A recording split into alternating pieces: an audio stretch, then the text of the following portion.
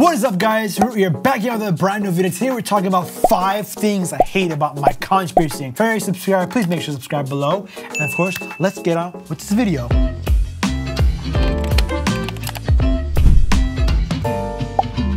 First thing I hate about the conch piercing is the healing process. Healing takes usually 6 to 9 months or so for it to heal, depending on the circumstance or scenario, if you bump on it, if you sleep on it, stuff like that. But usually it takes a long time for it to heal. So you gotta be patient, you gotta wait, and you gotta stick it out for this one. So healing is a pain in the butt. Number 2 is sleeping on it. Definitely if you're a tosser like I am and you sleep on your conch piercing, it's gonna give you a living nightmare. It's gonna be hell for you because while sleeping on it, it's gonna cause a lot of irritation or friction to your piercing, which can cause excessive bumping, redness, swellingness, a lot of problems for your piercing. Try not to sleep on it. Try not to sleep on your conch piercing, please. Get one of those neck pillows, you can do that. Roll up a towel, sleep like that, or sleep standing up.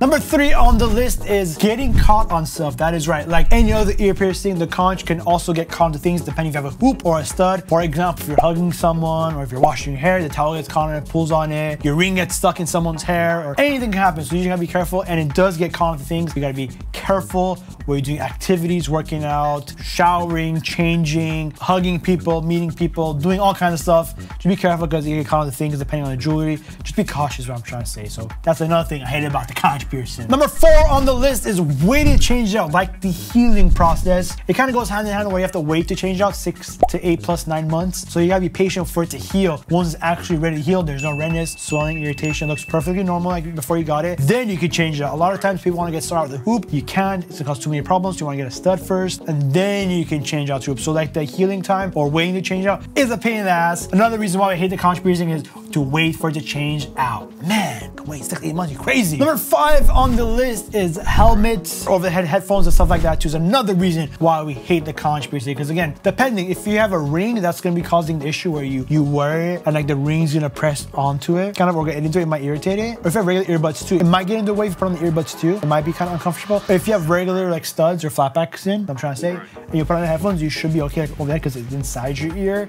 But if you have a ring on, it'll be cause a bit more issues, or like a helmet because you're doing a lot of up and down motion, friction. So you just gotta be careful whether you have a ring or a stud on things that you wear on and off, or if you have like stethoscopes and stuff. So you just gotta be careful. How do you wear the stethoscopes? Like, ugh.